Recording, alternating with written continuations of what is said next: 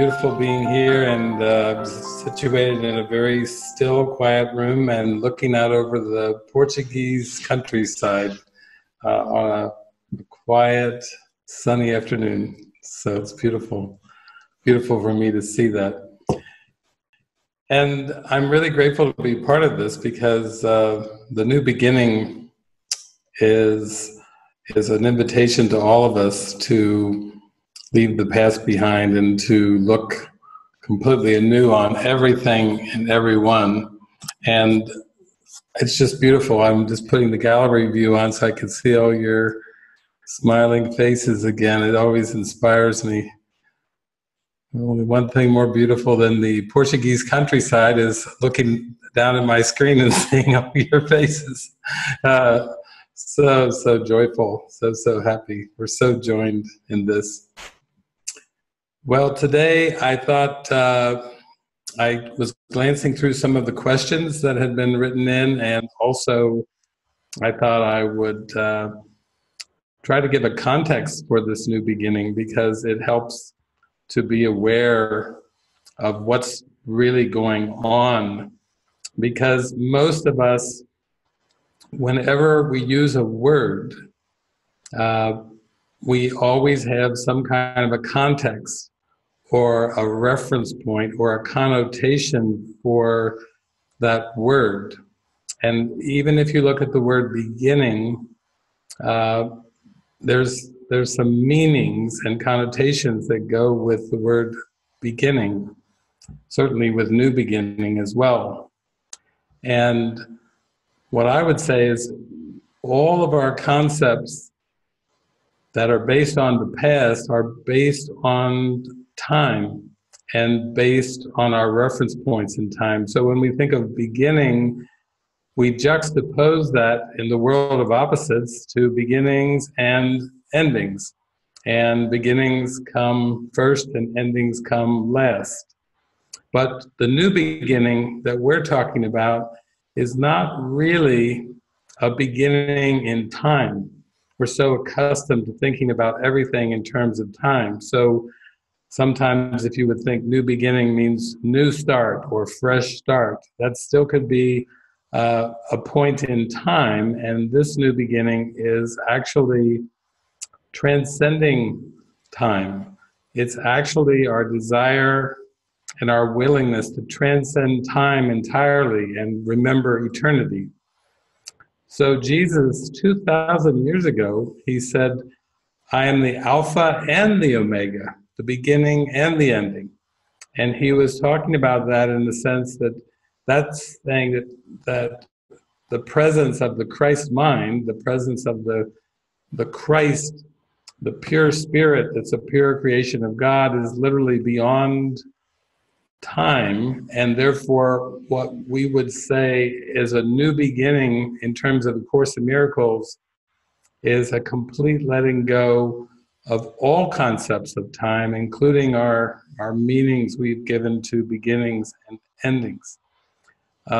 Even coming here to Portugal, Lisa was hearing it's the last chapter, but first and last and beginning and ending in terms of time, in the end doesn't really have any meaning because there are no beginnings and endings in eternity. So we're just opening our hearts up to a new experience. I see what this experience is. It's an experience of our abstraction. Everything in this world of time and space is about specifics. And our mind has become comfortable with specifics. It's become very familiar with specifics. You might say even it's become addicted to specifics. And now it considers the specifics, for example, birth and biological life, it considers those specifics as life itself, because it's, for God, it's divine abstraction as pure love and light, a pure being created by God. And so now it's all wrapped up into the specifics, and it needs to be loosened from those specifics. So that's really what our new beginning is about. It's about training our mind to loosen from its belief in, reliance on, dependency on, and addiction to specifics. We need to come back to the remembrance of God, which is remembering our abstraction. So really that's what our new beginning is about. It's a willingness, a desire, a determination to remember God or remember abstraction.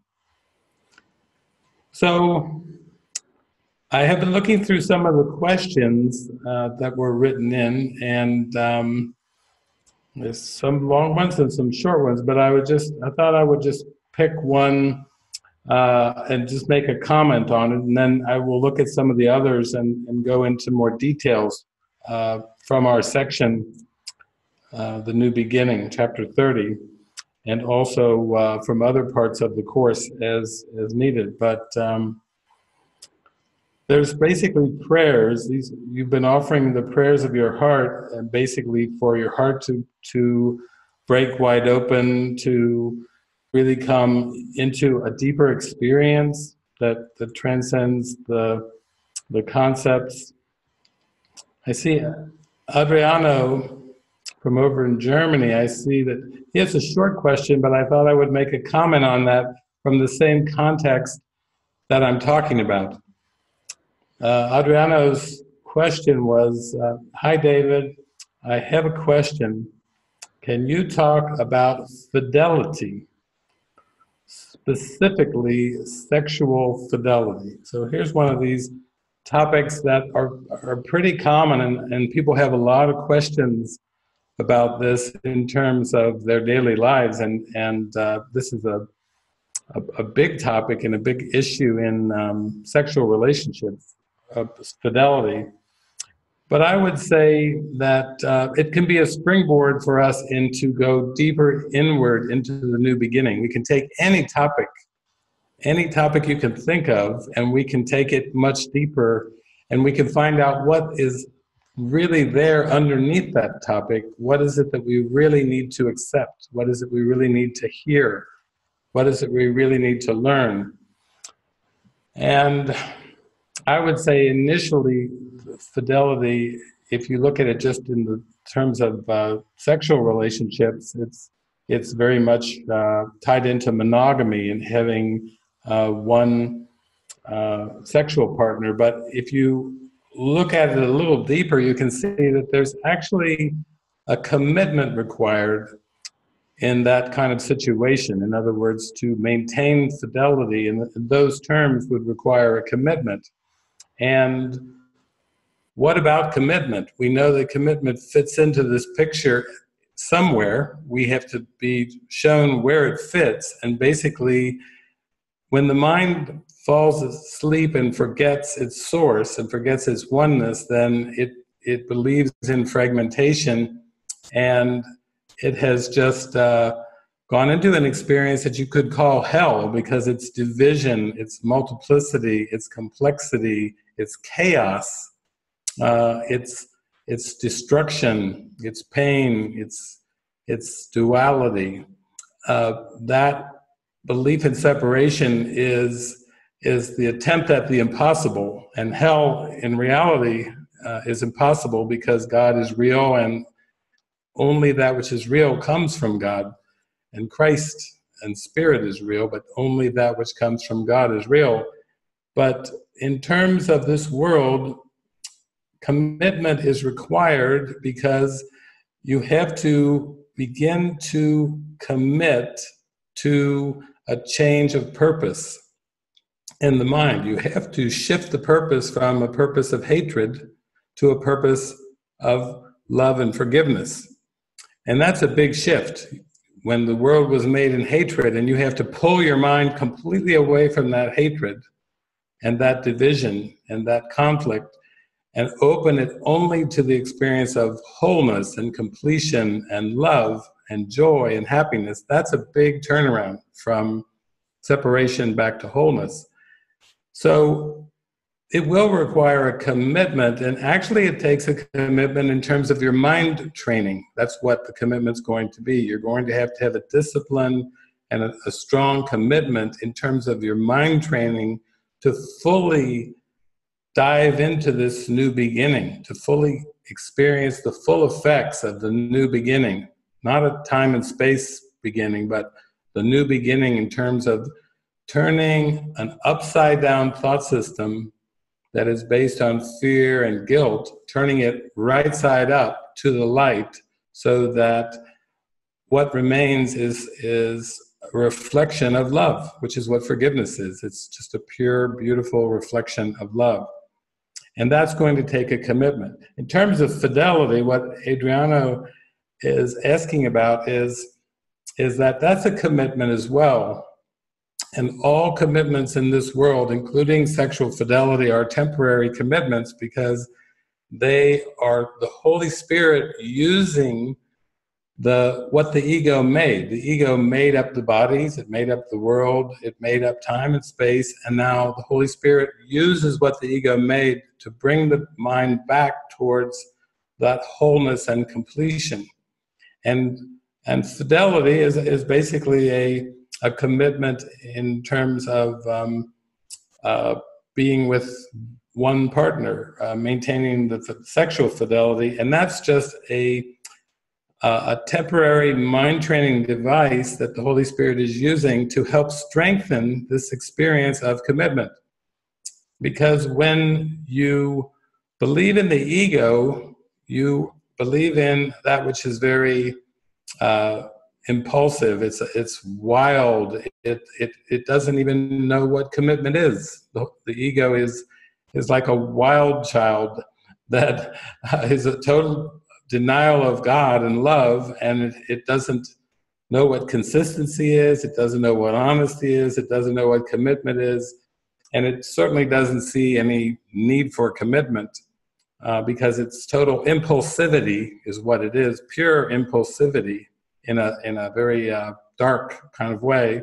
And so that would be the meaning, that would be the helpful aspect of sexual fidelity, would be a mind training exercise to start to strengthen your belief and awareness into commitment. And again, it's just a temporary device that will go much higher, because in the end, you're going to have to use that commitment toward the atonement, which is the correction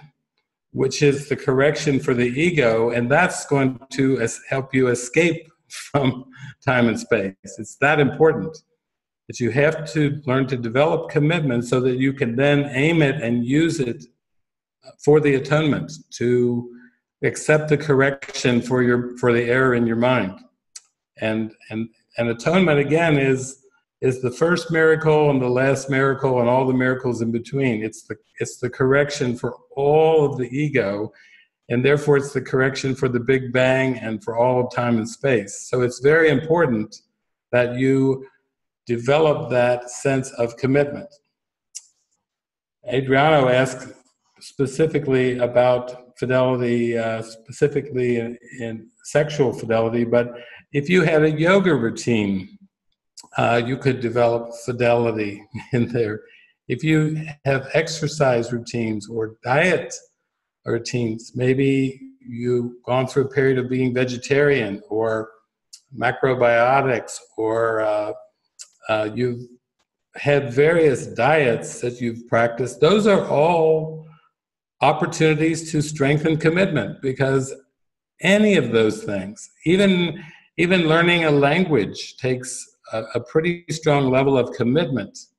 And so even learning a language could be a temporary device where you're developing this commitment. You see, it can relate to sexuality and partnership, but it also can relate to a number of aspects in time and space. The key point is the Holy Spirit needs to develop commitment, the belief in commitment, because the ego doesn't even know what commitment is. So that's Adriano's question, and that's kind of putting it in a higher context. And then I see, Stephanie, you've written in too. You were talking about accidentally, seemingly coming across a Spreaker by Francis, and basically seeing that happiness is it's a state of mind. Happiness requires a commitment, but it's a state of mind, and it's not it's synonymous with peace and joy and lightheartedness, love, and yet that's another good example where when you begin to look at the idea of happiness and overcoming a sense of anxiety or overcoming a sense of loneliness or feeling separate, then you start to open up to happiness. You start to realize that happiness cannot really be for the things of this world. You know, for most people, they would tell you, like, if you want to be happy, you have to have certain things of this world. You have to have things work out, and you went through a number of those where you were starting to realize that it wasn't related to job or family or friends or those specific things. Actually, the happiness, it's within you, and it's not related to any of those specific things at all.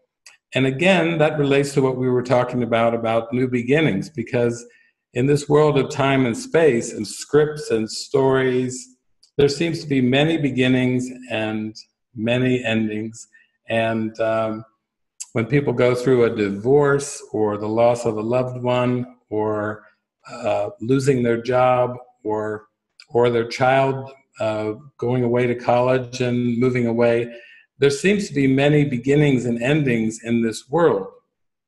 But what we're learning is our happiness cannot really be dependent on any of those things. And that brings up the big inward draw. It's like it can be very intense to start to realize that things of the world don't make you happy, and neither do they take away your happiness in their absence.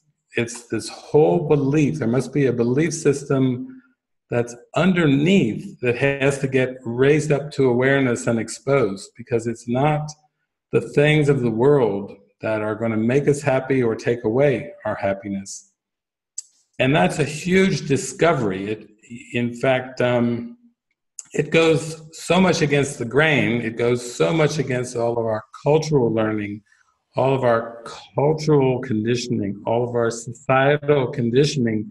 It goes completely against everything we've ever been taught in this world, because the world is saying, yeah, just get certain things in your life, whether it's money or possessions or relationships or education or skills or abilities, something. If you get the right things and you get enough of them, you're supposed to be happy. You're supposed to be able to go, okay, thank you. I made it. I have arrived. And all of us have been through that, where we've sought after things in this world, and then after we got them, we achieved them, we accumulated them, even after we seemed to possess them, you know, we started to say, is this some kind of a joke? Because I'm still not fully satisfied. I'm not fully content. I'm not fully happy and joyful with things and stuff. And this is because we have been looking in the wrong direction. We've been looking to the world of form. We've been scouring the projection to try to find what it is that will bring the happiness, and it can't be found in the projection. The projection, actually, Jesus says projection is the attempt to get rid of something that you do not want. And that's why people blame the world, blame people, blame the environment. They point the finger at the world because they feel lacking within, they feel unfulfilled, and then they're going to use the world as a scapegoat.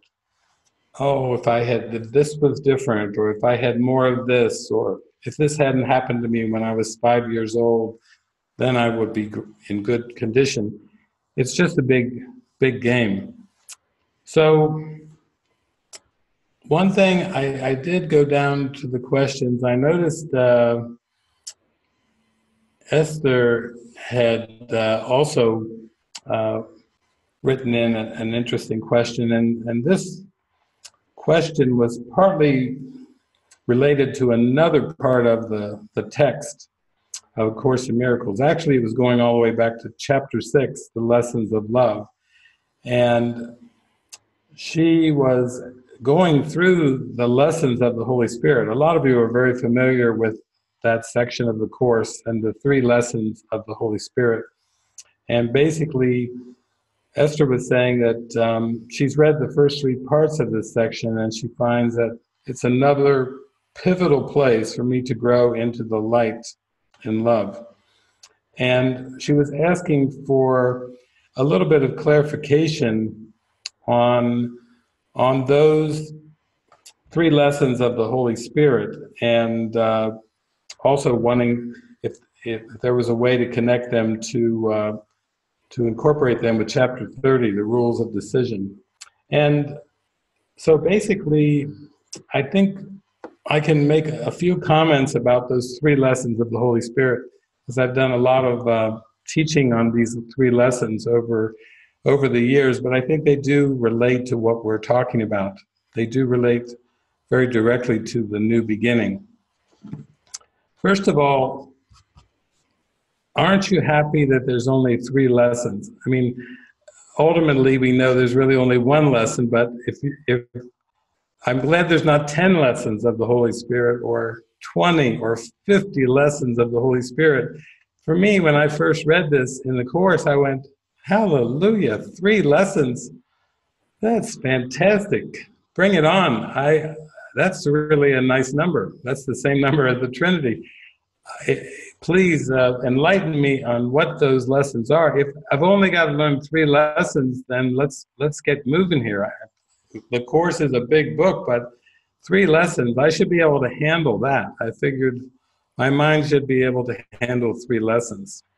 And he said in the Course, he said, actually, it's only the first lesson that you do by yourself. It's like as soon as you really get through lesson number 1, you are joined so deeply by help, by the Holy Spirit, by mighty companions. Once you get past that first lesson, which will be the most difficult one, that's where you experience the most conflict and attack and difficulty. But once you get through lesson 1, then it's like downhill from there. So I was very encouraged that there's only 3 lessons, and I really have to get over the hump with number 1, and then I can cruise into 2 and 3 with lots of help from the Holy Spirit. That was very encouraging to me as well.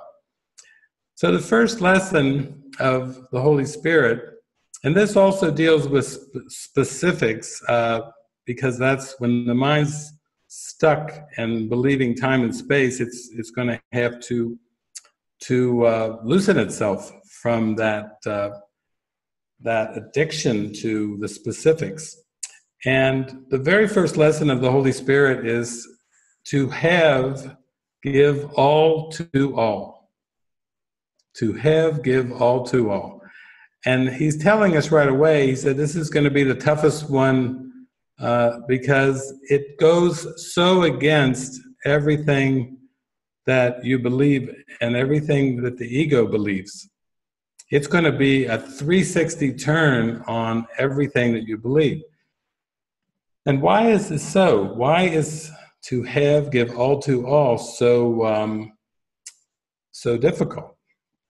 So difficult of a lesson to grasp? It's because the entire Big Bang, the entire cosmos, and everything in the fabric of everything in time and space is based on scarcity, it's based on lack, it's based on the belief that you're incomplete.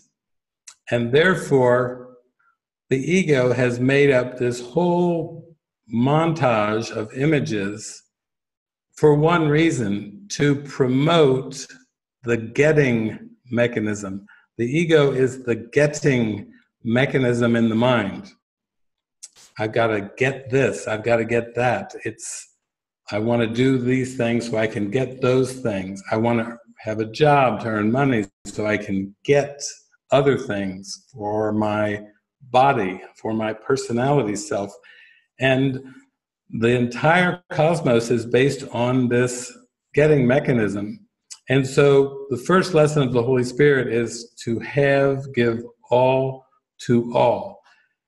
And as you are beginning to get into the attitude of being generous, of being giving, of extending, of offering, of really, really starting to get into that giving state of mind, the ego is going to have fits. The ego is going to say, I told you, don't be too giving because you're going to pay a price. Don't be too generous.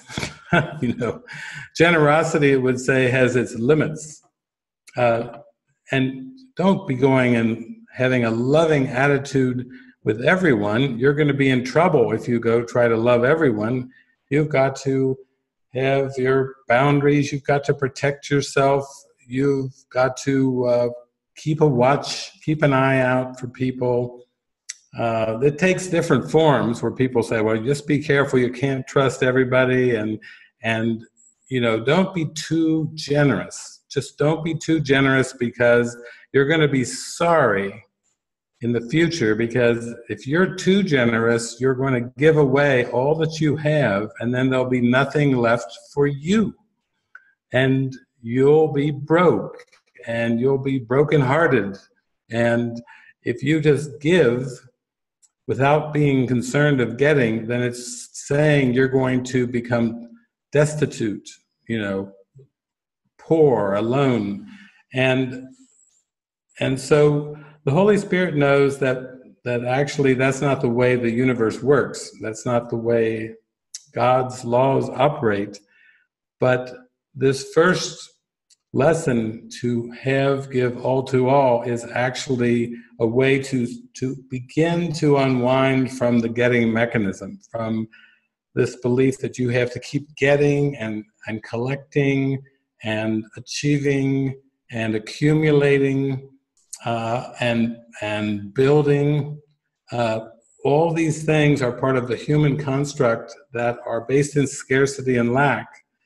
And scarcity and lack are not ideas that God even knows about. These are just purely ego ideas, and then the human being is just a mechanism, that is a body, is something that the ego uses to get for itself. And yet nothing that you get in the name of the ego means anything. You can't take it with you. Whatever you get in this world, believe me, it's you can't carry it into eternity. You can't take anything of this world into eternity, into love and light.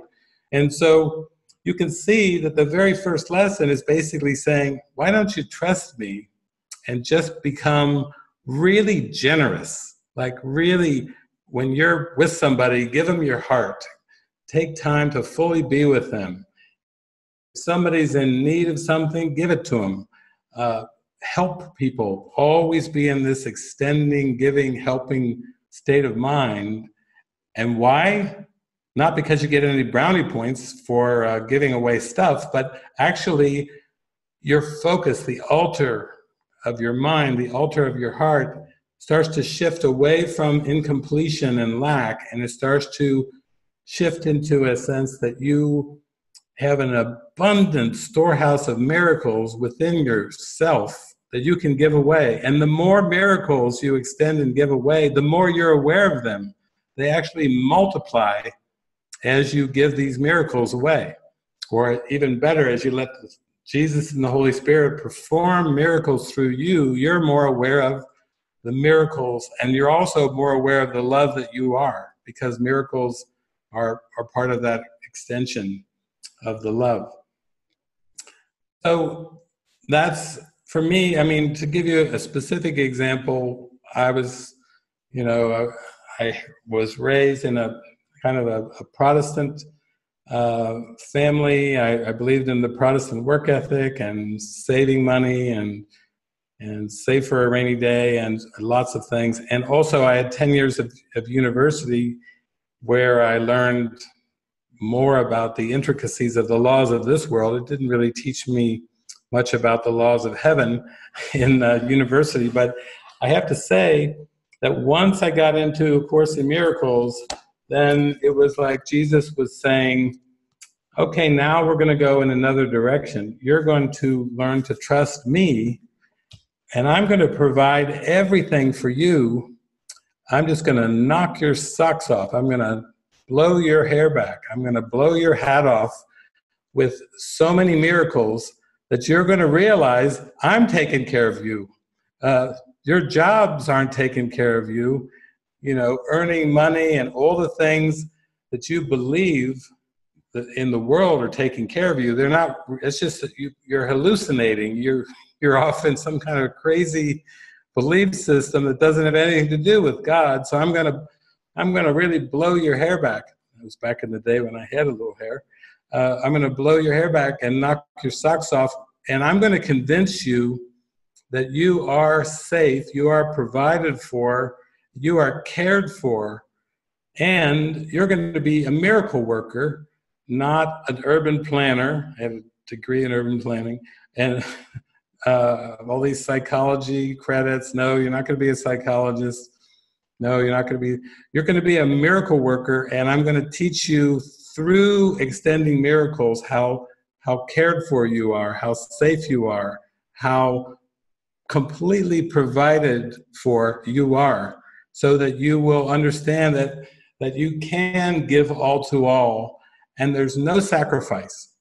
When you give all to all, you'll realize you are blessing yourself, you are blessing the whole universe, and nobody's losing through your giving. I'll give you a storehouse of miracles, and you just give them away. I'll direct you how, where, when, but I will provide for you the miracles that will change your mind about yourself and about everything. So that's what to have, give all to all is really about. And that's also what, Esther, that's what the rules for decision are about. The rules for decision are about changing your mind from being ego-dependent to being spirit-dependent. That's really what the rules for decision are. They're just shifting your mind from those old past patterns of the ego and past learnings and beliefs to trust. Trust the Holy Spirit. The Holy Spirit, Jesus, will provide everything that you seem to need in time and space. Without exception, it will be abundantly given. Now, the second lesson of the Holy Spirit is another process lesson, which is to have peace, teach peace to learn it. And that lesson is a way of strengthening the peace in your mind by extending it. Once you get out of that getting mechanism, then you're not so concerned with the outcomes.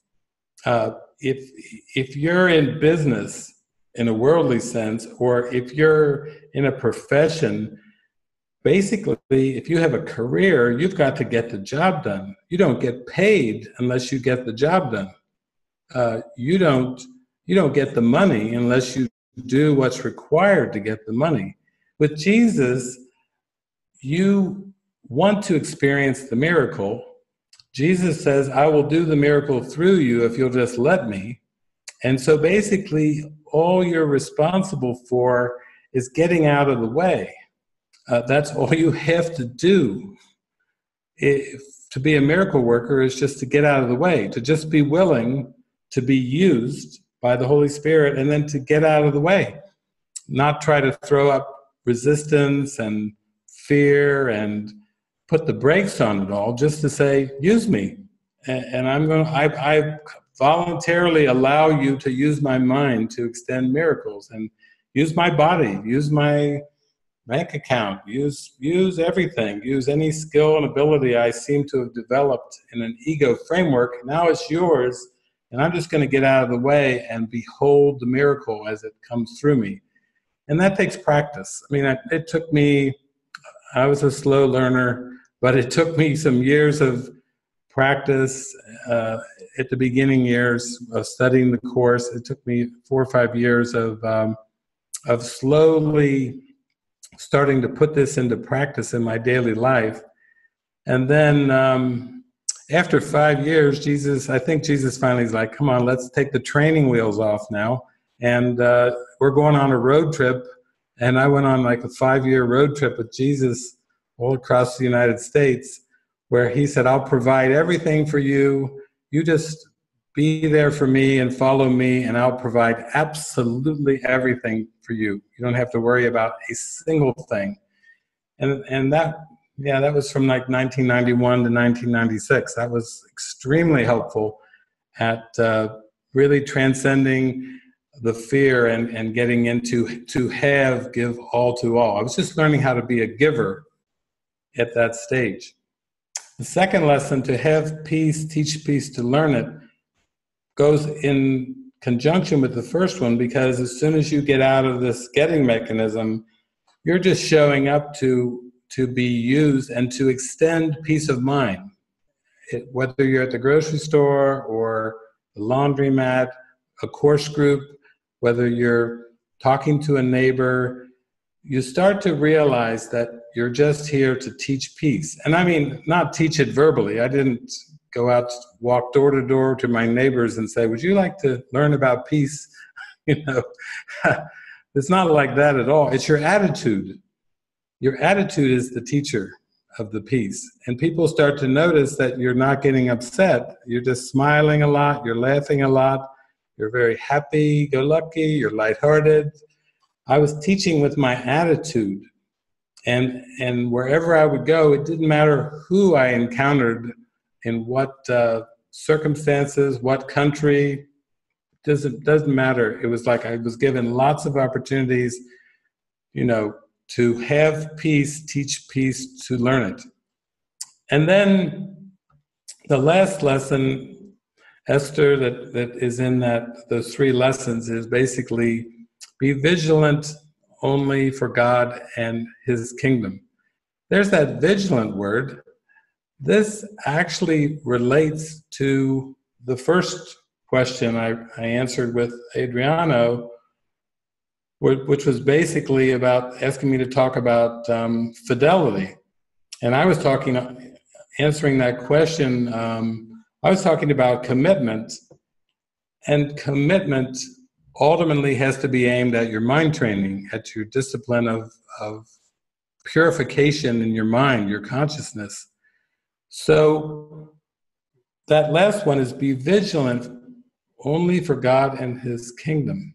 And basically what that's saying is you have to really go for it in the fullest way. Whatever stepping stone lessons you've had along the way, you're going for a place where you completely withdraw your attention from looking for fulfillment through anything of this world. That's basically, you're going to go cold turkey on the world of images eventually. You know how people talk about going cold turkey with becoming celibate, or cold turkey, and they're going to fast for a month, or you know they're not going to swear. Maybe they're used to a lot of profanities. I'm not going to swear.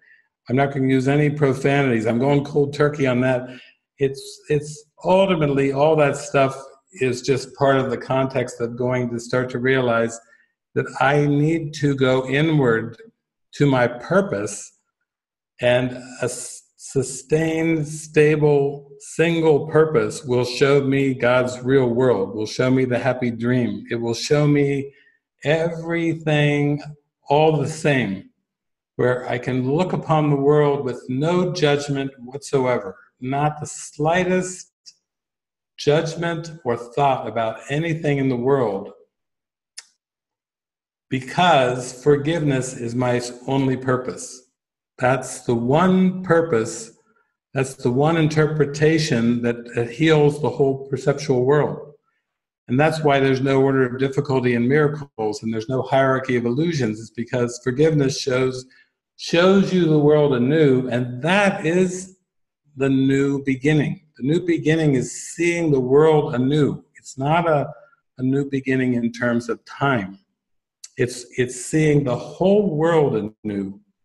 And the only way that you reach that is that third lesson of the Holy Spirit is be vigilant only for God and His kingdom. And in that lesson, you have an amazing revelation. And I kind of, sometimes I call it, some of you remember the cartoon Popeye? Does anybody remember Popeye, the spinach? The guy with the spinach and olive oil? And Popeye sometimes would say, I am what I am, and that's all that I am. That was Popeye. I am what I am, and that's all that I am. The final realization that you get from being vigilant only for God and His kingdom is the realization that what I am and what I have are the same. What I have is what I am. You see how different that is from the world. Do you have a bank account? Do you have a wife or a husband? Do you have a child? Do you have a pet? Do you have a house? You know, do you have a country? Do you have a nationality or an ethnicity? Do you have a culture? No. You don't really have any of those things, because that's all the ego. That's all the make-believe stuff that the mind has become attached to and identified with, but it's not real. None of it is real. Having and being are the same. What I have is what I am. So I have an identity, and I am an identity, but this having has nothing to do with time and space. And therefore, it has nothing to do with getting, or accumulating, or achieving, or collecting. You can't have it in the bank, because what I have is what I am. And what I am doesn't involve a bank. What I am doesn't involve money. What I am doesn't involve houses. What I am doesn't involve bodies.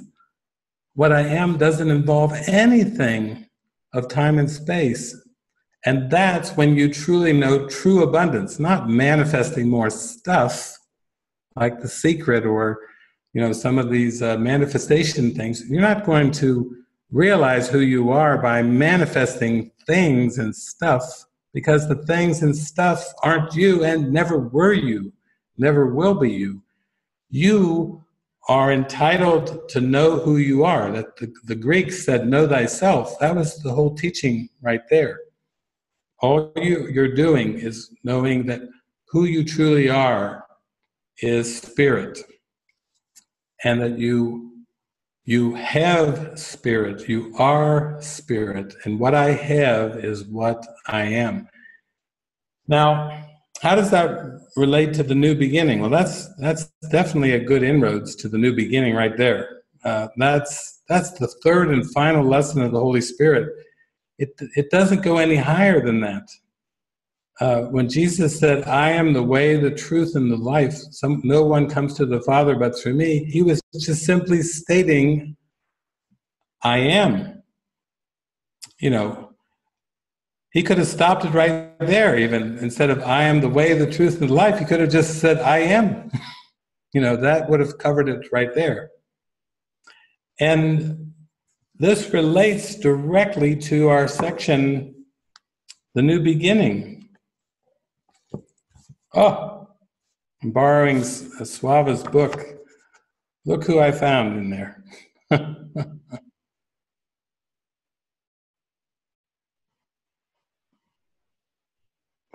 Those eyes have something to tell us today. And when I went to the New Beginning, I know Ricky, I know you and Jenny started off by reading from the New Beginning. And when I went through the chapter 30, you know how certain parts really speak to you. I have to say, for all these years of working with the Course, since 1986, there's actually one section in this chapter that always jumps out at me. It just always hits me between the eyes, and I always end up with the biggest smile on my face when I go through this section, no matter when I pop open the book. It's always there. I think it's, I don't know, Jesus comes zooming in with those eyes, and he's just like saying, here, I have it for you. Please pay attention to my words. So this section, I'm just going to go through it briefly for you because I love it so much. I love it with all my heart. But this section is from chapter 30, the New Beginning, and it's number 3. It's called Beyond All Idols. Some of you probably know that. I just get the biggest smile on my face when I look at this book and see Beyond All Idols.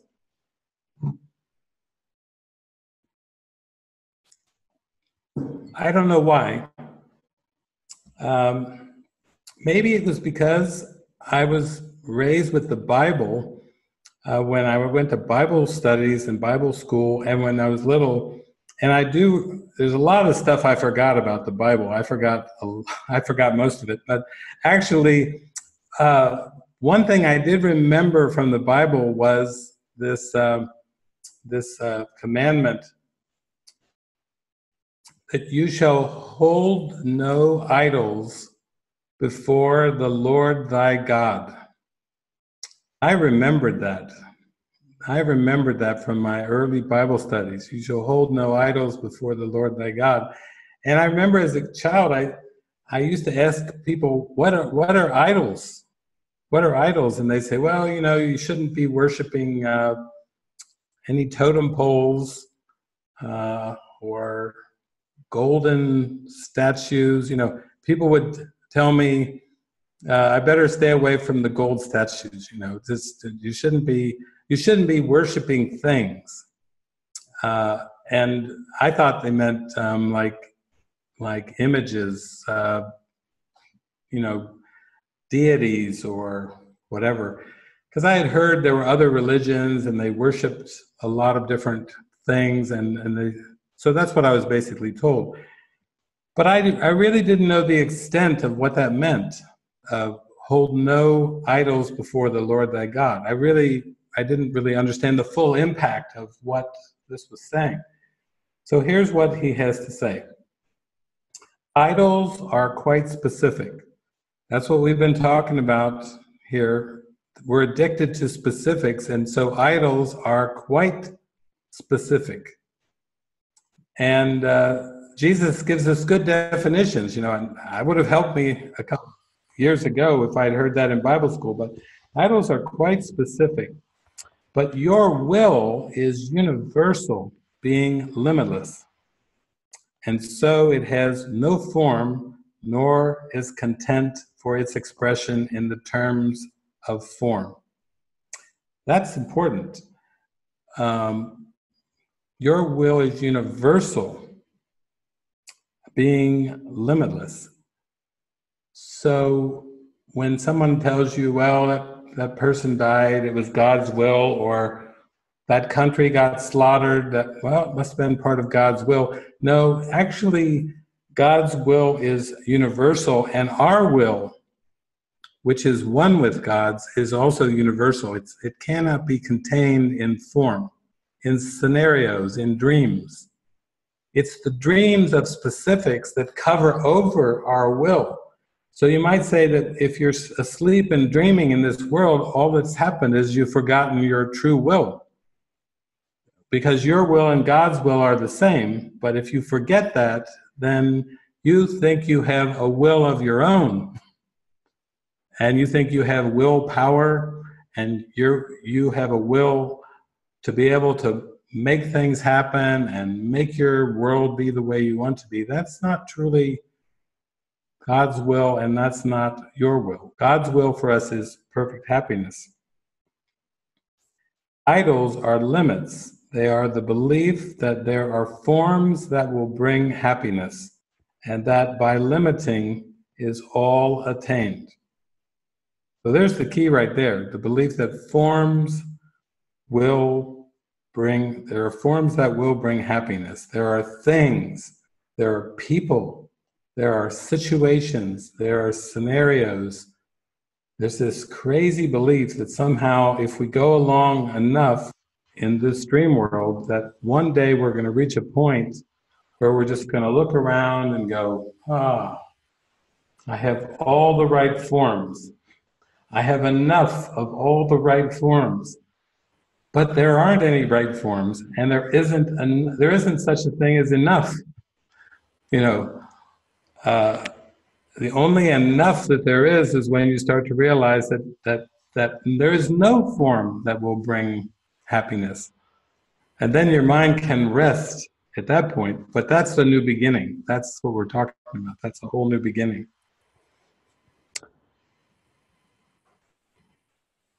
It is as if you said, I have no need of everything. This little thing I want, and it will be as everything to me.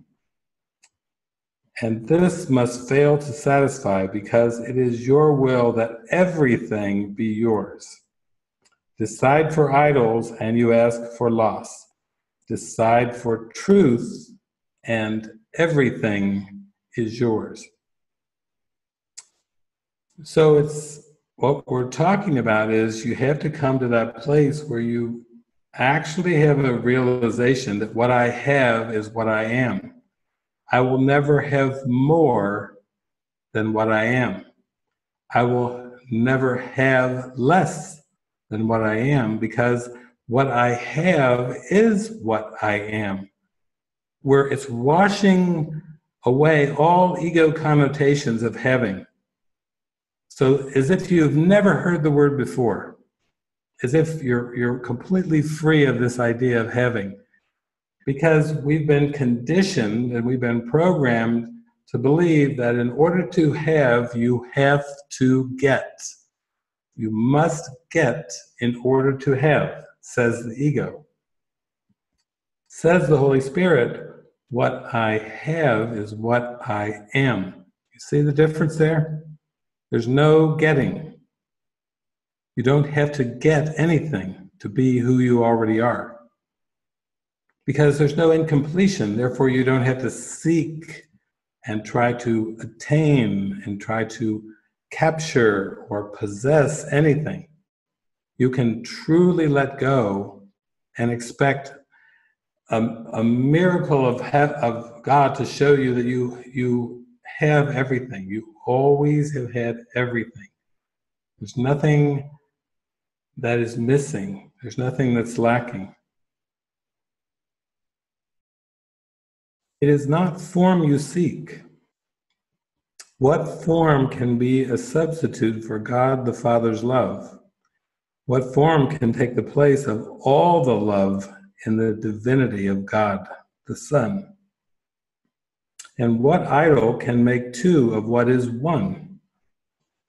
Can the limitless be limited? You do not want an idol. It is not your will to have one. It will not bestow on you the gift you seek. And some of you have listened to me for years. The next line, I have said this line countless times. I said this line back in the 80s, back in the 90s, 2000s. Now here we are, 2018. David is still saying the same line. I don't know why he likes this line so much, but somehow he must believe it's important, because he never shuts up about this next sentence. He probably needs to go into divine silence, but this might be the last words on his lips before he finally closes that mouth for good. And here's the sentence. When you decide upon the form of what you want, you lose the understanding of its purpose. I'll say it one more time. When you decide upon the form of what you want, you lose the understanding of its purpose. So it's like, imagine that you were watching like an eclipse, and as you're watching the eclipse, it's coming closer and closer, and then what's in front is the form, and what's behind is the purpose. And when you decide upon the form of what you want, when you really let that come in front, if you put your focus and attention on the form, oh, I can't wait for a sunny day. Oh, I can't wait to have $1 million. Oh, I can't wait to have a beautiful soulmate who looks like this. I can't wait to retire and have a big nest egg so I can just sit there and sip lemonade with the cherry in all day. I can't wait. Whatever the form is that you decide what you want, it will obscure the purpose of forgiveness, because the form is the idol. And the form has to be forgiven. The whole purpose of the Course is to help you forgive what you perceive. That's why lesson number 1 in the workbook is nothing I see means anything. You see, Jesus is going right at forgiveness from the very beginning, from the very first lesson. He is starting off with the key idea that you have to forgive what you perceive. And the more you do those workbook lessons, the more he's going to show you that your fulfillment, your joy, your happiness comes from your purpose and from your function, and it doesn't come from forms. It doesn't come from any forms in this world. It's what Stephanie was writing in her message. You know, you were listing all the things that you had sought for fulfillment and happiness, and those, it's getting intense now because those things are drifting.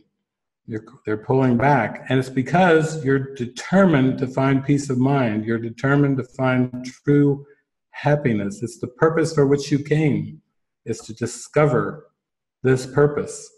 Yeah, maybe it's like a needle in a haystack, but it's there. It's there for sure, and you're going to find it because it's that important to you. And that's what this is saying here, is when you decide upon the form of what you want, you lose the understanding of its purpose. This is why manifesting in the end doesn't work, because when you are trying to manifest something into form, you're still chasing idols. Even using the power of the mind to manifest, it can be a stepping stone. It can show you how powerful your mind is, that's for sure. It can be very helpful, but ultimately it won't work because you're still trying to find something in form. You're still trying to find something that will give you more security, more happiness, more contentment. It won't work. And this is why. It's because, so you see your will within the idol. Remember, we just read in the second sentence, your will is universal, being limitless. And now he's telling us, when you decide upon the form of what you want, you lose the understanding of the purpose, because so you see your will within the idol, thus reducing it to a specific form. Yet this could never be your will, because what shares in all creation cannot be content with small ideas and little things. Why would you ask for such a tiny little thing in all the universe when you're entitled to know who you are, to know yourself as a creation of God, and to know that that's a stylistic song. You are everything, and everything is you. Oh, you are everything, and everything is you. There we go, stylistic, singing the law of God. And this is saying, don't be content with little things, because who you are is so magnificent, so spectacular, that it's not your will to be content with little things, little ideas and things. Behind the search for every idol lies the yearning for completion. Wholeness has no form because it is unlimited. To seek a special person or thing to add to you, to make yourself complete, can only mean that you believe some form is missing. He's getting pretty specific there. To seek a special person or thing to add to you to make yourself complete can only mean that you believe some form is missing. And by finding this, you will achieve completion in a form you like. This is the purpose of an idol, that you will not look beyond it to the source of the belief that you are incomplete. So now we're dispelling the ego's guilt. We're dispelling sin. We're dispelling fear. We're dispelling all forms of conflict and limitation when we start to realize that it's just by using our powerful mind to search for little things that we keep ourselves lacking. We hold ourselves back. And when we release the search, we come into the contentment of knowing our true will as the will of God for just happiness, just for the state of pure happiness. Not a happiness that's supported by things, or I need this to be happy, I need 5 more of these to be happy, crazy ideas. Sometimes I hear sports heroes and they win like 4 major events, and then they'll say, I'm on my quest for my 5th because I need 5 to be truly happy. It's like it just never ends. Then you get 5 and you're still going to go for 6. The ego is so tricky. It never stops. It's never enough. Now, there's also a line in the Beyond All Idols section that I really like. In paragraph 4 and in sentence 5 is a very short sentence, but I'm going to read you this sentence. And this is kind of an important sentence metaphysically, because you'll hear people say all kinds of things about God and God creating this world, and and it's only the evil and the conflict that's the problem. Actually, here's a beautiful sentence from paragraph 4, sentence 5. It's only got 4 words. God knows not form. That's pretty strong. God knows not form. God, being love, knows love, wholeness, spirit, completion, totality. And form is a projection of the ego. The ego made this world. God didn't create this world. It was the ego that made this world. And God knows not form. If God knows not form, then God knows not the body. God knows not Earth. God knows not Mars or Pluto or Saturn. God knows not Big Bang. God knows not male. God knows not female. God knows not form, meaning spirit doesn't know about form. It's the sleeping mind and the ego that have invented the Big Bang and this imaginary hallucination of time and space to keep from being happy, to keep from being joyful, to keep from knowing oneness, eternity, infinity. This world of form is like a veil drawn over the truth. It's like a thick cloud pattern. It's like a mirage of images that were made to cover over and keep the Christ blinded to the Christ. It's to keep the Christ from knowing Christ as Christ. It's a substitute reality that isn't real at all. It's like a It's like a holodeck. If you use Star Trek terms, it's one heck of a holodeck. But it's meant to distract you from stillness. It's from knowing yourself as abstract love and light. So to me, that's a key sentence. God knows not form. He cannot answer you in terms that have no meaning. And your will could not be satisfied with empty forms made but to fill a gap that is not there. It is not this you want. Creation gives no separate person and no separate thing the power to complete the Son of God.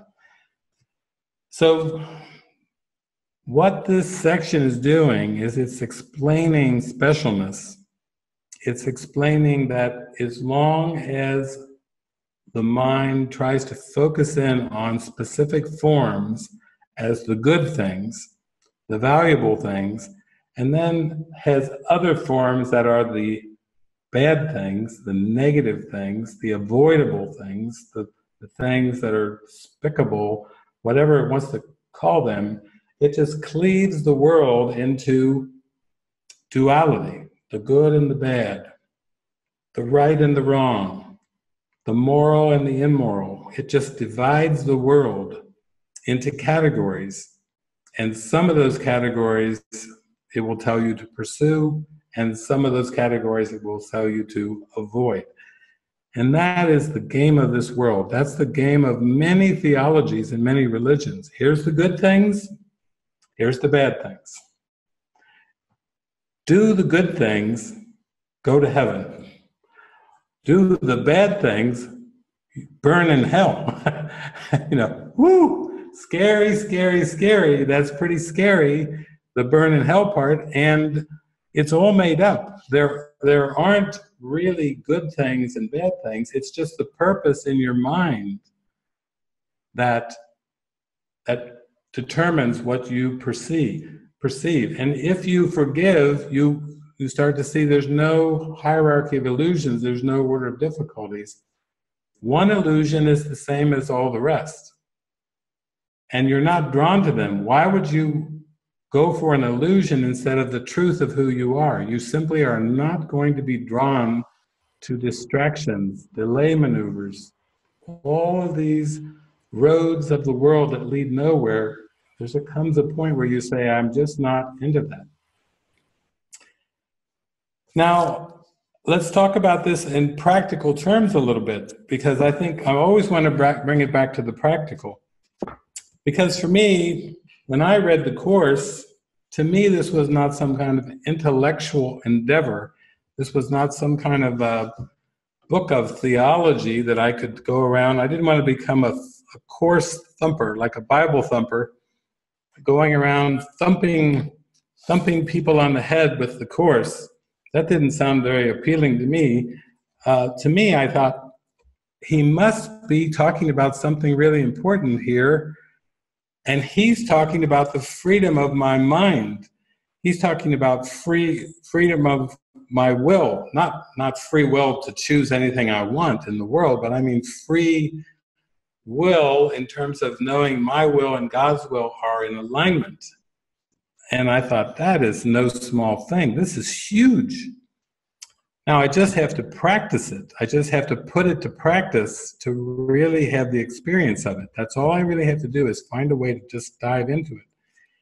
And what that has done over the years is that your trust that everything is perfectly taken care of grows stronger and stronger and stronger. When you even seem to be like traveling, like I'm over here in Portugal now, but I'm not really looking for anything. I'm not on like a little scavenger's hunt looking around trying to find something in the world. I'm enjoying all the holy encounters with the birds and the flowers and the people and the trees and bushes.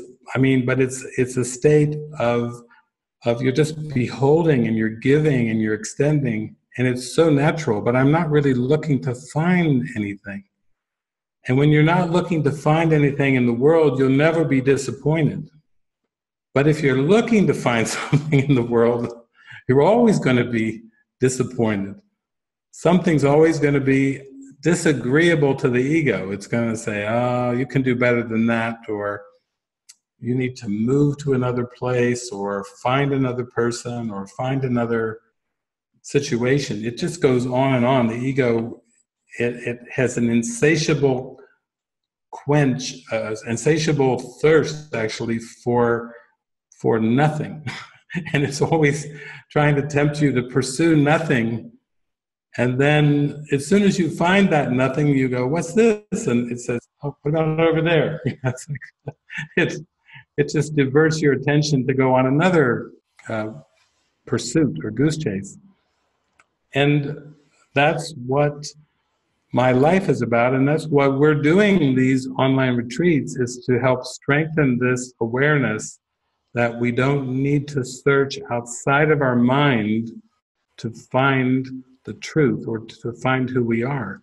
We're strengthening the belief that forgiveness is an inside job. It's totally within your mind. It doesn't have anything to do with externals. No matter what those externals are, it doesn't really matter. It's a state of mind that you can accept at any moment without having to go chase down more stories, more people, more scenarios, more dreams, more situations. To me, this is the good news. This is the new beginning. It's a new way of looking upon the world with a sense of calm and peace and stillness, and without the sense of like a drive to make something different, to change something. Can you imagine how peaceful that is when you can just sit down and watch the nightly news on a television with a big smile on your face, knowing that it's all just a reflection of your forgiven mind? That's what the news is, a reflection of your forgiven mind. It's possible to view it that way. It's actually possible to see it completely without any kind of charge or judgment. But that requires discipline. It requires mind training. It requires you just to hone in on that deep desire you have for peace of mind. And to say, I'm worth it. I desire a peaceful state of mind. I desire a peaceful perception of the world more than anything else, more than any outcomes of the world. I desire that peace of mind. So, while we have some time here, Jeff, why don't we open it up to all these beautiful participants all over the world that I see, and let's just open the floor up to go into some of these ideas that pertain to this new beginning that we're talking about, this new beginning of looking at the world entirely differently. Sounds great. I see Esther's hand is up. Go ahead, Esther. This is just what I was looking for. I've been on the search since I was a little girl for God, and look for it outside myself, in a gust of wind or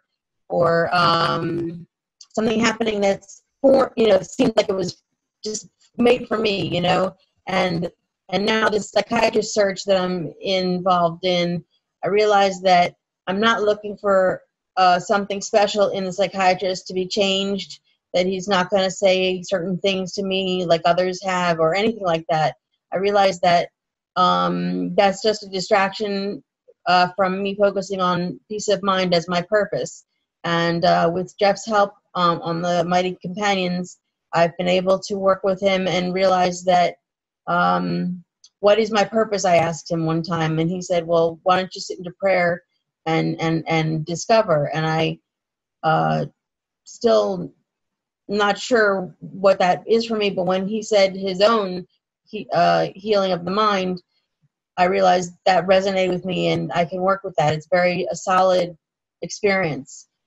desire, something I can relate to. And so now when, so thank you for all this explanation, David. And it's going to be here for a long time for me to listen and re-listen. And now I can help my friend Alan also when he needs the support, because he has issues too, and not clear about guidance, what it means and all that. And now I see that even that may not be as important as holding that purpose, and knowing what's the distractions to look for, be more clear on that. So thank you very much. Thank you, Esther. Thank you. Beautiful. Okay, I notice that Miss Teresa has her hand up. Go ahead, Miss Teresa. Hello. Thank you. Can you hear me? Yes. Okay. Yes. I love smoking cigarettes and drinking coffee, and I've not been eating well. And I realized that, like, at first I felt guilty, and I wasn't feeling guilty for the reason I thought. I thought I was feeling guilty because I'm treating my body so badly. No, I feel guilty because I think I'm a body. And I think that these things can somehow help me or whatever. So I guess what you're saying is maybe every time I want to smoke a cigarette, I should realize I'm making it an idol. But then I also remember when I was a clean liver, I was vegan, I never had any caffeine, and that to me was, I made that an idol. So I'm just kind of wondering how to go about this and look at this in a different way. Thank you. Yeah. Beautiful, beautiful. Well, you know, it's like Jesus said a couple thousand years ago, it's not what you put in your mouth that defiles, it's what proceeds forth from the heart. So whenever you start to be concerned about smoking or caffeine or all those kind of things that you mentioned, because it can go in different patterns. You can be vegan and then you're concerned about finding a piece of meat in your food, or, you know, there's always a concern. Basically, I like the workbook lesson, I can be hurt by nothing but my thoughts. Because what it does is it sends you back into your mind. And the mind is extremely powerful. And he says, I have no neutral thoughts, I see no neutral things. The mind is so powerful that when we hold on to thoughts of this world, that's what generates the guilt. And then the ego will provide all kinds of escapisms, distractions, diversions, addictions. It will just go on and on and on to try to substitute for that guilt feeling, but it doesn't work out. It's almost like just taking one illusion for another and then shifting around to different illusions. It doesn't really bring any kind of peace or satisfaction. But as you start to get in touch with your feelings, that's good. When you get in touch with your thoughts and are start to be more aware of your thoughts, that's good. That's very healthy. I've even got a website called levelsofmind.com, and I help people go inward through the level of perception, and then through the level of emotions and feelings, and then down to the cognition or thought level, then to the belief, and then down to the desire, the core, the altar in the mind. And our whole Spreaker, which is our automated Facebook your Spreaker assistant, is a way of kind of doing that in kind of an automated way of going deeper into the mind. So when you feel, when you're smoking or having coffee or doing things that a lot of human beings do, if it's coming from a sense of a craving, of a need, of a lack, it's because of the belief in lack and the belief in need that is being generated deep in consciousness. And so when you start to do the work with the Course, it starts to take the focus off of the forms. I remember going to, in the early 1990s, like around 1990, 1991, I went to the Foundation for A Course in Miracles up in Roscoe, New York, and my friend worked there, and you know, she would prepare the meals, and she worked in the kitchen, and then she would put them out, and they would make even like vegetarian portions and other portions and so forth. But as people would go through, they would look at her and say, too salty, needs more salt, too hot, too cold. You know, she would just watch the parade of thoughts all projected onto the food. And she was practicing A Course in Miracles, which is learning to just watch these thoughts. And I think that's really the way to go about it.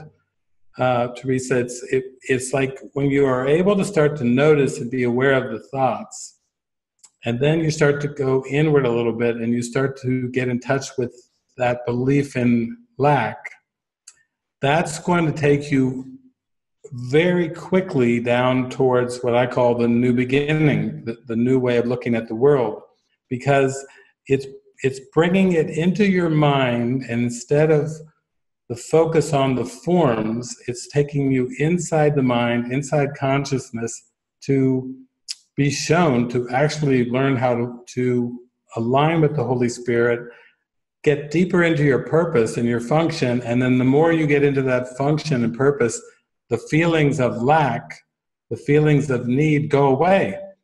And at first, they're met by the Holy Spirit in very miraculous ways, things coming at you left and right, but not of your own pursuit, but more just like given to help you. And then they start to fade away. My appetite is just, I used to really enjoy holy encounters, having like 3 meals a day, and the appetites just start to fade and fade away. So they start to disappear, because the belief and the need for them and the belief in lack is getting washed away. I would say like with a fire hose, it's getting washed away with the Holy Spirit. So I hope that gives you a little bit of a context for this. Thank you, David. I'm grateful to be here with everyone.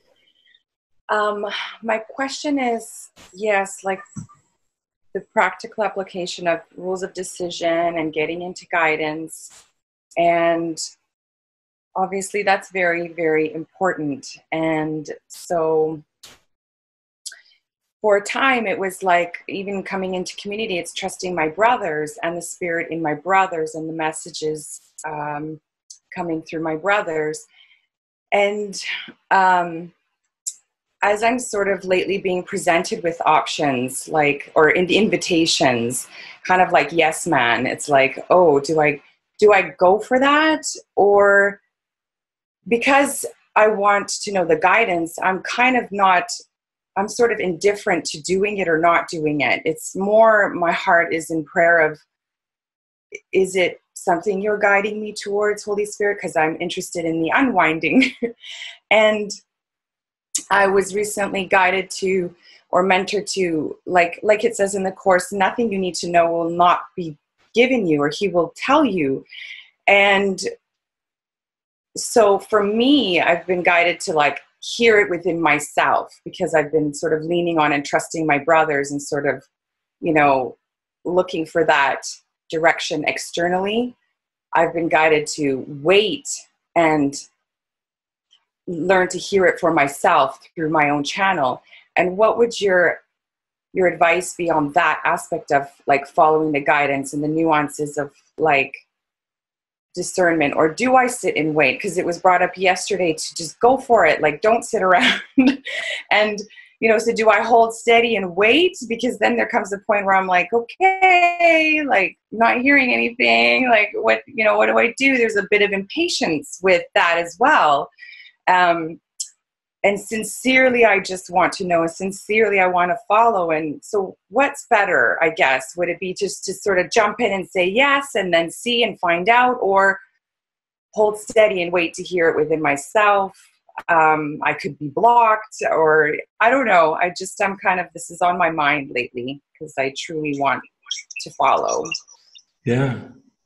Well, it's beautiful, Helena, that you're asking that, because it was like I was up early this morning, about 4:30 in the morning, and I got this text message, and it was from Kirsten, and she was like, you know, can you talk? I'm at dinner. Can you talk in 20 minutes? And she was on the opposite side of the world. She was actually over in New Zealand, and but she had just come through a lot of gatherings and retreats over there in Japan. And some of you know the Japanese culture. It can be kind of very reserved and quite shy, very very gentle. But the mask can be pretty heavy as far as trying to be polite all the time. You know, not to never be angry. You know, it's like you be quiet, you be gentle. And so she mentioned this man who was there, who came to the retreats, and I recognized his name because when Francis and I went over there some years ago, I remember him. He's very, very devoted. But what she said about him is that he was really trying to do this awakening by himself. You know, he was doing all kinds of things to really pushing pretty hard, like really, I want this. I'm going to do this. I'm going to wake up. And it reminded me a little bit of that part in the Course where it says, you cannot wake yourself, Jesus says, but you can allow yourself to be awakened. And that's very powerful. I can allow myself to be awakened. And so this man, there were some other people that were there trying to help out with tech and do all these things, but they started to burn out in translations, and there were people trying to be helpful. And then finally they asked this man, could you help? And as soon as he jumped in to start to help with the camera or the sound or help out in any way, as soon as he jumped in, he had a huge insight. And that huge insight was, oh my God, I've been trying to do this myself, and it's so hard. It's so hard. And I remember him. He was just wanting, and a lot of the Japanese were so much wanting to go on this journey to enlightenment, but it seemed so hard. And of course, as you know, Helena, there's the cracking open phase where you just have to allow all the emotions up, and that's a huge part of it right there. I think when Francis and I were there, we were a little bit like Course in Miracles pop icons. You know, we had what do they call it? Groupies. We were in Tokyo, and we were walking down the street, and these two women came running up to us like we were John and Yoko or something. You know, it was surreal. But I think we were like Course in Miracles, like pop icons over there. And they were very polite, and they were terrified. They told Kirsten they were terrified. They were just terrified of the love. They were in very strong resistance. When this man jumped in and started joining in and helping, he had this huge insight, like, oh my God, because he relaxed. And there's something amazing about the idea that our relationships with our brothers and sisters can be used in such a holy way that we have the experience that we're not alone, or that we don't have to do it ourselves, because it's that ourselves is the personality construct. And I think that sometimes for this man, got in the way. You know, he was struggling with it and struggling. I remember that reading that line in the Course that miracles are collaborative. When I first read that, I was just like, wow. I never thought of miracles as collaborative. I thought of miracles like the Red Sea parting and raising the dead and, you know, feeding the multitudes. I mean, those are miracles to me that I read in the Bible, but I just never put that word collaborative together with miracles. You know, it just was like a stunning kind of thing. That's what I think this man discovered. He had this huge insight. So, I mean, I would say if you're presented with an opportunity where it feels like, that could bring some expansion, that's out of the box, or that's something I don't see every day, you know, those are kind of expansion opportunities. I think keep your eye out for those. Another thing is just collaboration. I mean, I was talking to Kirsten again today, and she's kind of been paired up with this man, Clint, and both of them, I mean, things are unfolding, but they're getting used together in ways that he finds he never even believed that relationships could be used for God in such a strong way. You know, he was sharing with me this morning from New Zealand. He's with her over there, and about his resistances. Like Kirsten was like, let's pray together. Well, pray together. He was raised Mormon, but pray together, like join together around where to go, what to do, literally verbally pray together. You start to go through a day where you have this experience with somebody where you start to feel really joined and connected, but like you're both the same. There's someone pulling the strings. There's someone using you in a way that's so helpful for everybody, really for the whole universe, and yet it's not seen in such an interpersonal way. It's a very different, expansive way of letting relationships be used in a very holistic, I could say, kind of way. And he was telling me he was quite astonished. You know, he said, I was resisting, but we went down to New Zealand. I was thinking, okay, I'm gonna take walks on my own. I'm just gonna have some me time. I'm gonna, you know, because of all this intensity that was there in Japan. And one day where he decided he was just I'm going out for a walk. I'm gonna go on my own. Okay, and then he went walking, and it was just like a downpour of rain just hit him, and he was shivering, and he went back, and he was all cold and shivering, and then Kirsten said, "What's going on?" And you know, he was sharing some of his autonomous, me, my time, you know, those kind of things, and the spirit like almost chased him back, and wrap him up in warm towels and hold him and nurture him. Kirsten was right there, but it was again, we're here to undo that sense of autonomy, and we're to dive in with this sense of collaboration. And it's so beautiful too, because I know Clint he's so open-hearted, he's so open-minded.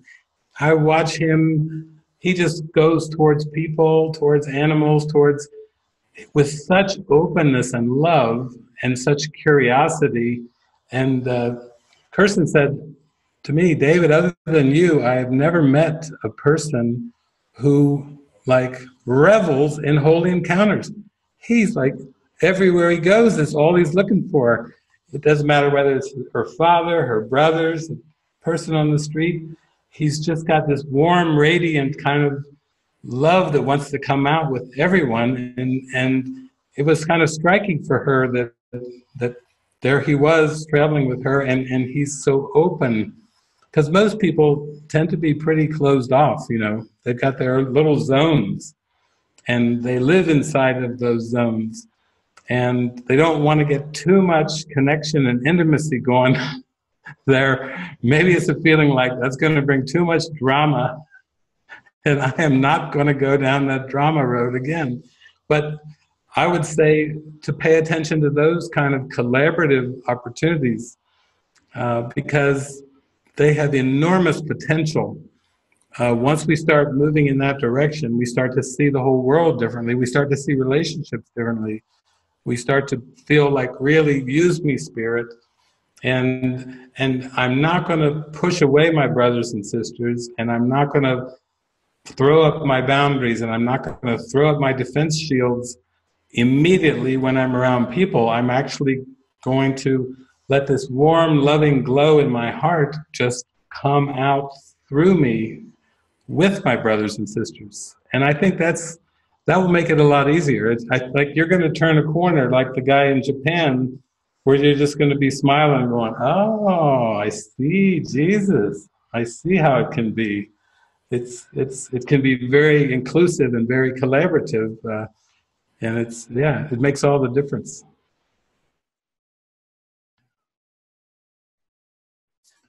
Thank you. Thank you, Helena. Okay, up next is Heidi Peck. Go ahead, Heidi. Good morning, guys. Morning. So, are you guys getting an echo? Oh, there we go. Okay, so my question is, I have a problem with understanding true empathy as opposed to false empathy. On the retreat last night, I got stuck on the response to Esther's question. And in the parable of Heidi, it just seems like I've had a lifetime of what is seemingly suffering.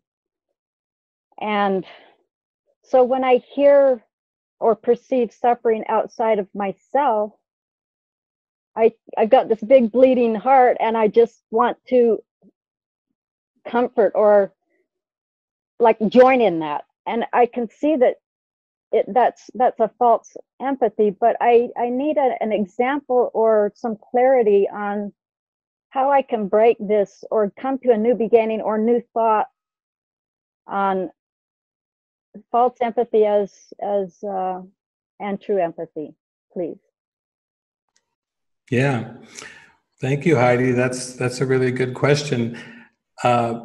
It's interesting, as I've traveled around the world and I go meet a lot of people, I have found myself sometimes in 12-step groups, and I watch them go around and introduce themselves. Hi, my name is so-and-so, and I'm an alcoholic. And so I started practicing that at course groups. I would get the whole course group with the facilitator's permission that they would go around and say, hi, my name is so-and-so, and I have a perceptual problem. To start to lay it out. Because the first part of the course and the whole part of all spiritual authentic awakening pathways are just, it's huge, but the first realization that must dawn before there can be a change of purpose, before there can be a true healing in the mind is the admission, just like an alcoholic is supposed to admit that their life is unmanageable and they need help from a higher power, and they find themselves powerless to find their healing, is to first admit the problem. And so when, like you say, if you feel like you perceive, very sensitive to suffering, and then perceiving suffering in others or outside of yourself, it's a bleeding heart, kind of like your heart just wants to reach out, like, oh. But that's more pity. It's almost taking pity on somebody in that way.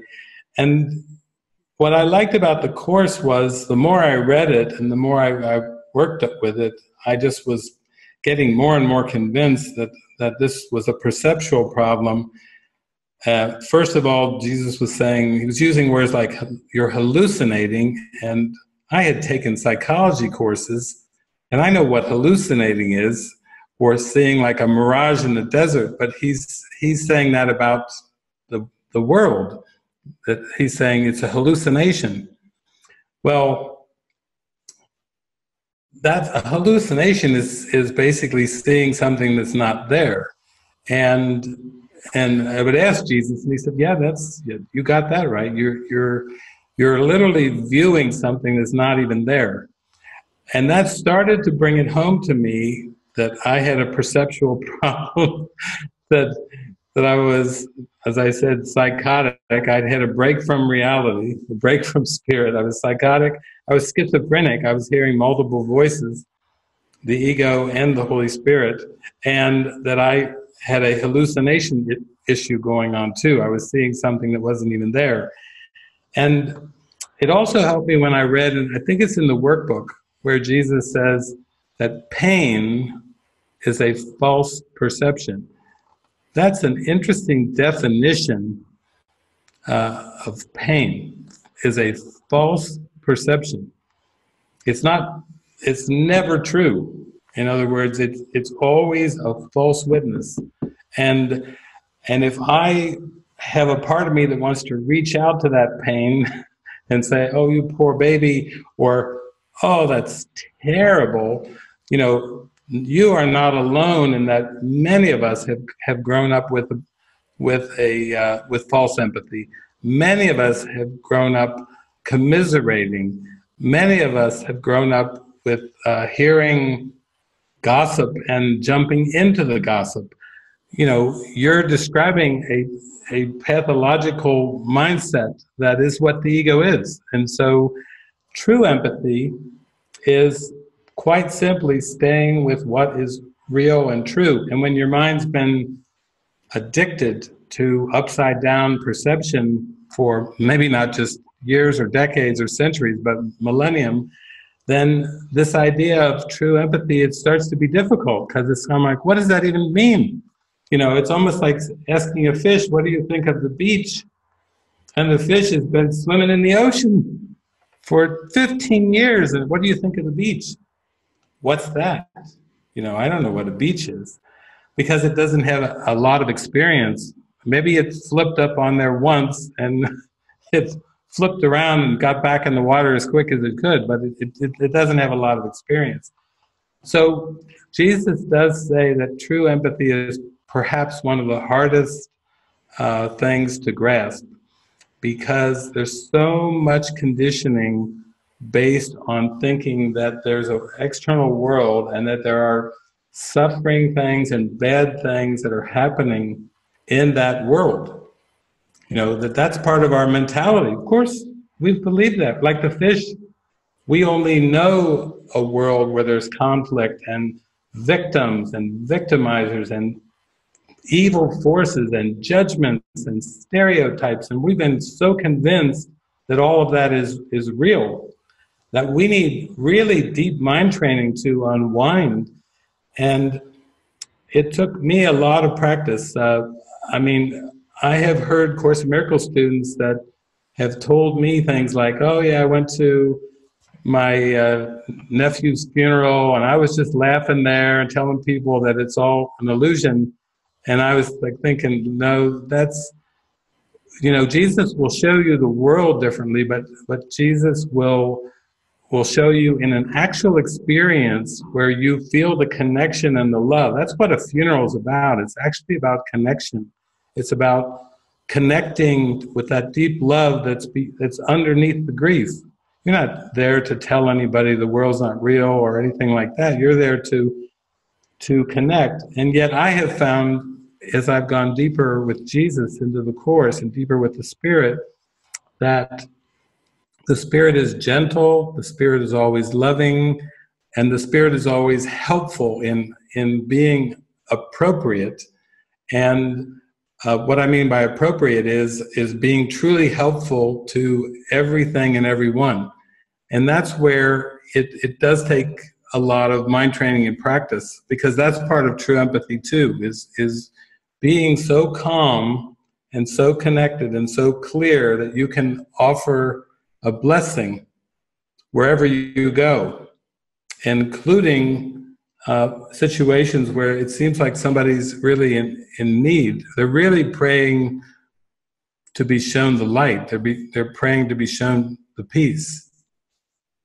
And we shouldn't try to think the behavior is a certain way. Like when I went down to Argentina for the first time in 2003, there were children starving, and the economy had just collapsed down there in Argentina.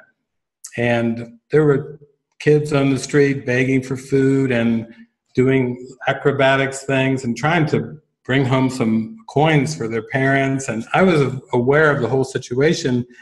And so when I went there, my friend and I, we got lots of coins And she even got little angels, and we met the people on the streets, and we were giving them coins as guided and little angels. And you should have seen the children's faces lighting up as, I got an angel, you know, running off. Sometimes they like the angel better than the coin even. But you can be used in very graciously loving ways without perceiving the perception of suffering. In other words, you have a lot to offer, but clearing your mind of these misperceptions of suffering makes you more helpful to the world, to the universe, to yourself. The clearer you become. And when you become clear, you become invulnerable, and you become, you have a clear, serene mind, and it's a very powerful mind, and that's how you extend the miracle, is from that place of clarity. So I would just hang in there with it, because what you're describing is very common, and most people who come to the Course are dealing with that issue. And Jesus does say it's quite, it can be quite difficult to be consistently in true empathy, because it's so alien to the ego mind. It's very alien to the ego. Thank you.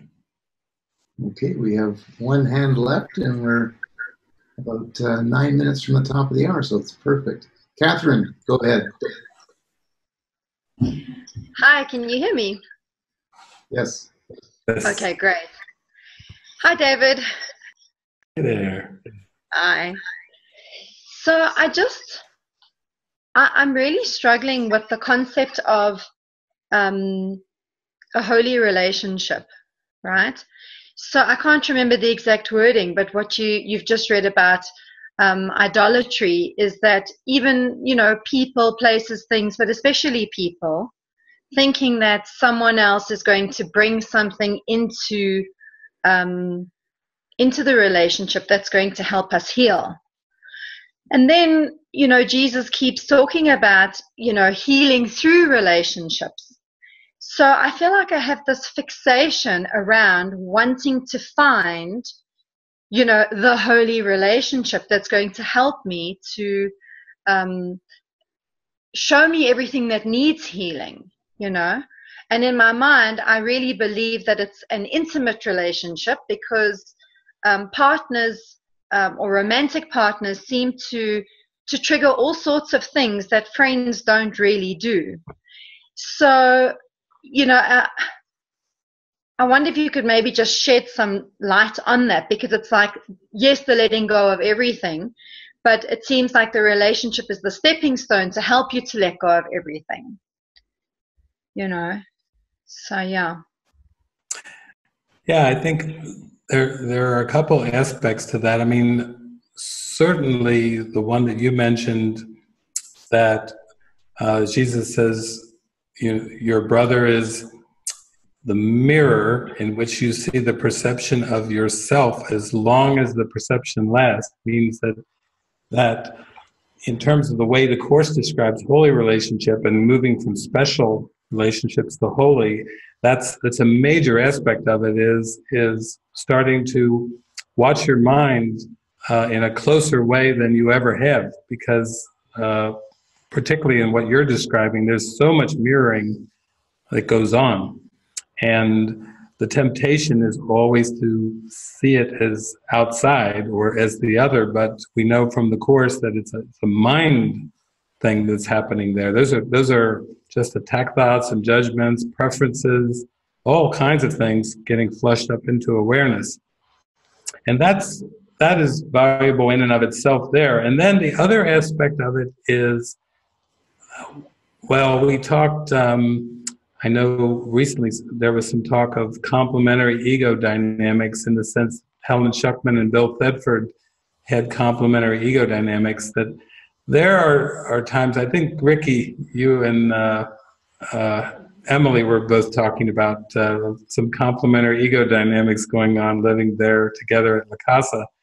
But what that is there are some hidden patterns that are so pushed out of awareness that that because the dynamics are so different that they really get exposed in that context of being together.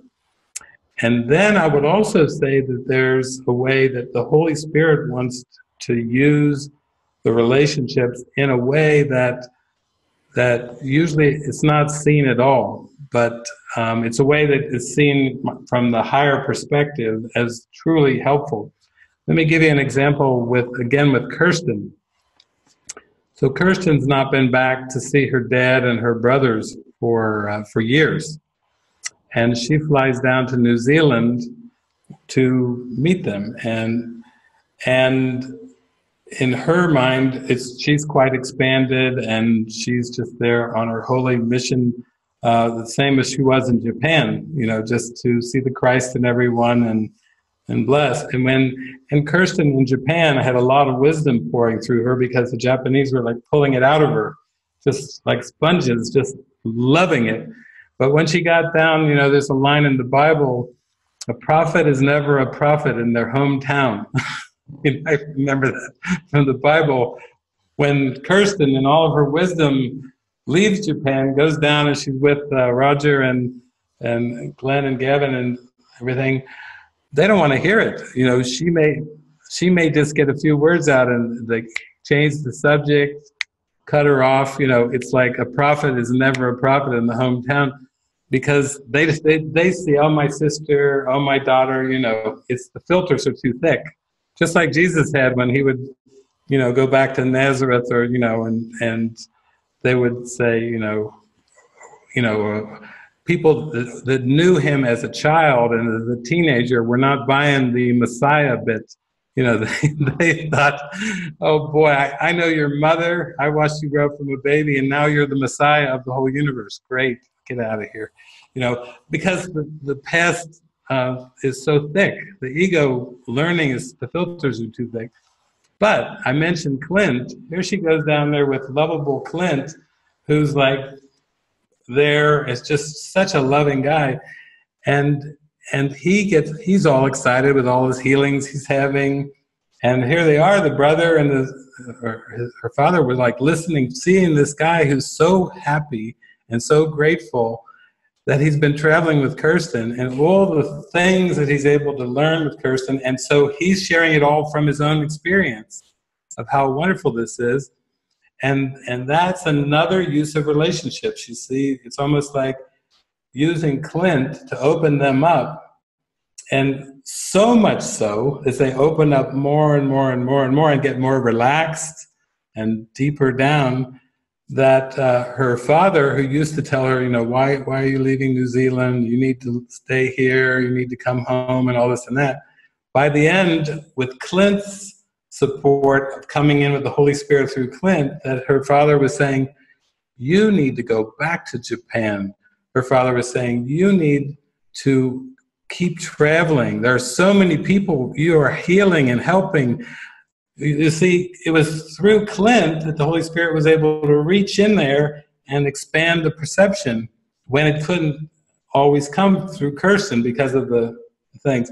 So that's a very high use. I would say if you're looking for like a holy relationship partner, so to speak, I would say as you start to realize, oh, wow, I have a huge gift to give. I have my part to play in the plan of atonement. I want to heal and help everyone heal. And if the Holy Spirit and Jesus deem me fit to send in a partner or the one that could help me in a collaborative way to do my function, then you see how it's not so much Catherine seeking a partner, is it's more, I'm going to get into my function, and then the Spirit will bring in that which will collaborate with me and work with me and make me more helpful and more expansive for the whole universe. And the way that it worked for me is that, I think in the early years, I pretty much was around Cincinnati and when I was going to Roscoe and some of these things, a lot of times I was just traveling solo. And then in 2003, I was guided to go down to Argentina. And then that began the world travels. Well, David doesn't speak other languages other than English. So with David going to all these other countries without speaking, like over here, I do meet people here in Portugal that are bilingual, trilingual, multilingual. All I spoke was English, but then when I would travel and land, I had different ones being sent in by Jesus that were my translators, that we did collaborations, and some of them, I mean, Susana Ortiz now from, she flew all the way over from Spain to translate for me in Colombia. She is an amazing course teacher now. She has people from all over the world that follow her, and it started with her traveling with me as a translator, where we both had our minds open because we were both used in such a deep way. I was letting the Spirit pour through me. She was translating so fully and deeply into Spanish, and then her mind expanded. And then years later, when I met her, she had a center, our Nanshala Center over there in the Canary Islands, and also had a center in Malaga. And when I went there, she asked me to perform a wedding of two people that were getting married. And then this man came there and came to our gatherings, and his name was Paco. And now Paco and Susanna are together. They are helping extend these great Course in Miracles and Curso de Milagros teachings all over the world. He's very much helping her with the internet and tech support, and she's got these teachings and poetry pouring through her. So it's more of, like I was saying with Helena, it's more of a collaborative thing. It's not just the mirroring, it's actually how can my skills and abilities be magnified and used in a broader plan. And that's really, to me, that's the core of what Holy Relationship is. I've had amazing translators, I've had people who have traveled with me who added so much to what I was sharing, because they obviously could translate it to the people I was speaking to, and they were absolutely essential to this expansive feeling. Without them, it wouldn't have been the same at all. So I think that's really what you're asking about, is there has to be something even more than just the mirroring, and there really is. There's something even deeper. See you shortly. Sab and I will see you very shortly.